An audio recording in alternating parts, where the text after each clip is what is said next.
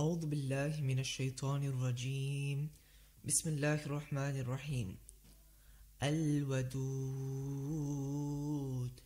Subhanallah. Allah subhanahu wa ta'ala, within the 47th name within the Asma'ul Husna, Allah subhanahu wa ta'ala is being described as the loving or the kind one. Allah subhanahu wa ta'ala, Al-Wadud, the one who loves whoever turns to him in repentance from his or her sins. Allah, the one who loves his prophets and messengers, his allies and friends, i.e. awliya Allah, and expresses this through his forgiveness. Allah, he is full of love towards the believers. He praises them and is benevolent towards them. Allah, he gives them signs of his love for them and causes others to love them as well. Subhanallah. Look at the Prophet sallallahu alaihi wasallam.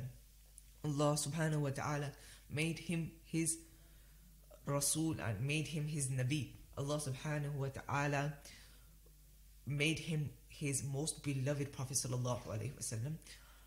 And Allah showed this through the respect the entire earth has for him, whether they be believing or not. It has been said in a recent study that the most praised person on earth and the most influential person within time has been Rasulullah sallallahu alaihi wasallam.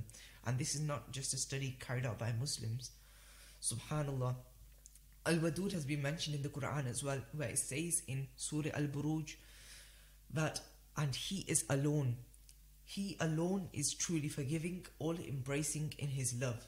Subhanallah. It has been said that whoever recites the name Al-Wadud, meaning the loving or the most loving one, the recitation of this name 1,000 times on food before eating will help in making compromise between two people.